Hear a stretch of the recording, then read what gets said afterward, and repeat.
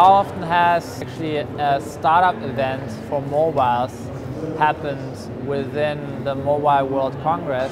Actually, 4 years from now is the first time that it's happening now in 2014. My name is Christopher Pommerening.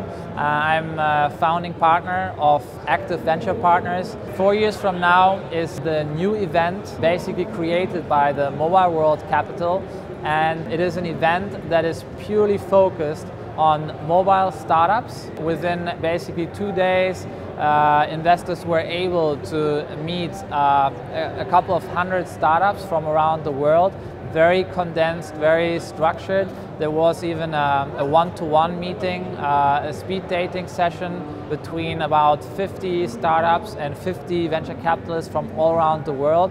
And I think the event in its first edition attracted a full amount of 15 billion under management. So actually startups were able to meet VC investors which had the capacity of investing 15 billion.